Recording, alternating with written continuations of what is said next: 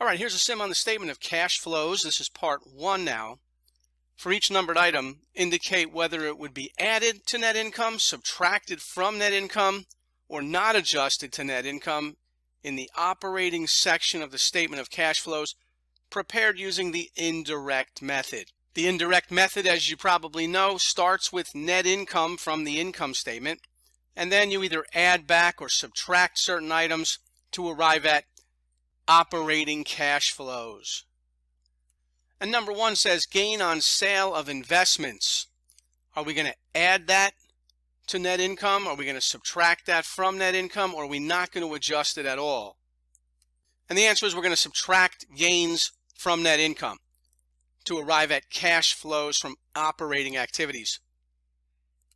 Since the gains made net income go up, they need to be subtracted from net income since the asset sale needs to be reported in the investing section of the cash flow statement, not the operating section.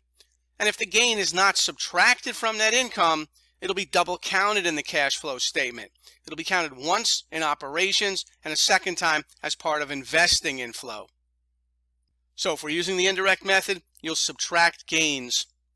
If we were using the direct method, we would ignore this completely. Because if we were using the direct method, we don't start with net income.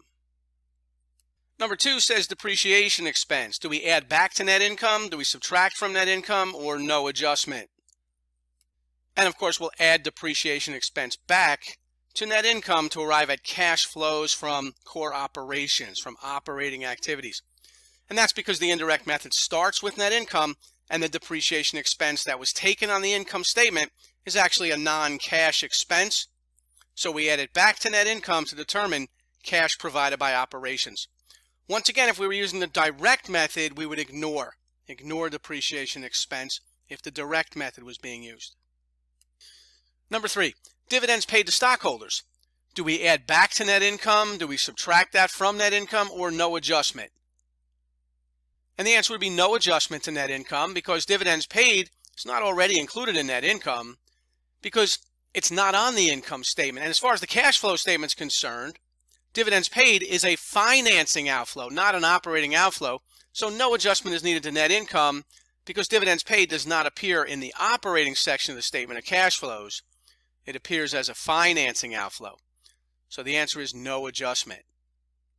Number 4, income from investee under the equity method.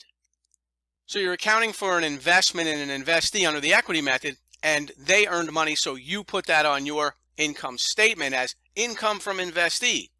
Well, on the cash flow statement prepared under the indirect method, is that added back to net income? Should we subtract this from net income, or no adjustment? What do you think? And this is going to have to be subtracted from net income, like a gain would be. Income from investee is on the income statement already as part of income, so it's in net income. It needs to be subtracted from the operating section under the indirect method. So subtract it from net income in the operating section of the statement of cash flows because it doesn't represent cash received, it's just income. It represents accrual basis income. It doesn't represent any cash, so just take it out of there, subtract it. And if this were the direct method, you wouldn't touch this at all because it wouldn't already be in there on the cash flow statement, because under the direct method you wouldn't be starting with net income. Number 5, purchase of equipment. So you bought new equipment. Do you add that back to net income, subtract from net income, or no adjustment under the indirect method? And there'd be no adjustment to net income because purchasing equipment doesn't impact net income. So if you're doing the indirect method on the statement of cash flows and you're starting with net income, that has not been impacted by the purchase of this equipment. And as far as the cash flow statement is concerned, the purchase of equipment is reported as an investing outflow, not an operating outflow. So no adjustment is needed in the operating section because the transaction didn't affect net income and doesn't affect the operating cash flow statement. The only impact on the cash flow statement from this transaction should be an investing outflow. So there's really no adjustment to net income because it doesn't impact the operating section.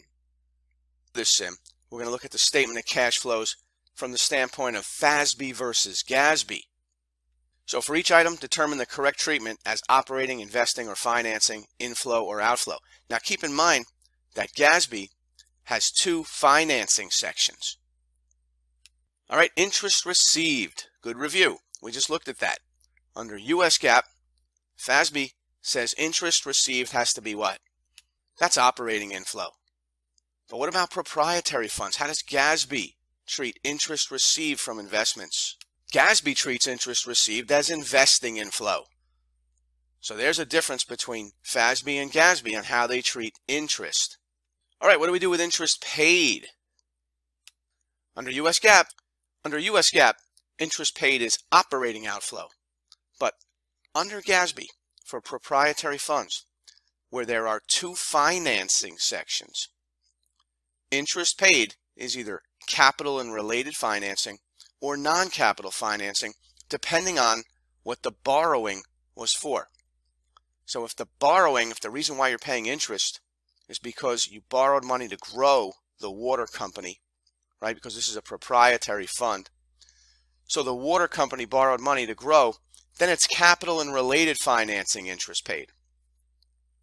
But if the water company needed an emergency loan and had to pay interest on it, then it would be non-capital financing interest. So that's a big note to take.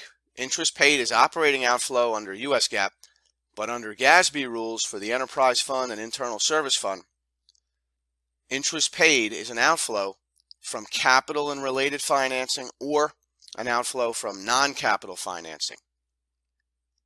Remember that the general fund wouldn't have a statement of cash flows, right? And neither would the government-wide statements. So the only time you'll see a cash flow statement under GASB is in the fund-based statements for the proprietary fund. All right, what about dividends received? You made an investment and now you're receiving dividends. Under US GAAP, we said that's operating inflow. No choice. But what is it under proprietary funds? It's investing inflow, just like interest received. Interest received, dividends received for enterprise fund, internal service fund, they're investing inflow because the government looks at it this way. You made an investment, and now when you get a return on that investment, it's considered investing inflow, just like the investment itself. When you made the investment, that was investing outflow.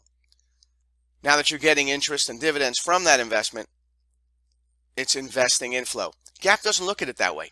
GAAP says you make an investment, that's an investing outflow. But then when you get interest and dividends, it's operating inflow. So those little differences right there is where the CPA FAR exam could test you. Okay, what about purchase of fixed assets? What's that under US GAAP? What kind of outflow is that? And what about under proprietary funds? What kind of outflow? Let me know in the comments section what you think the answer is.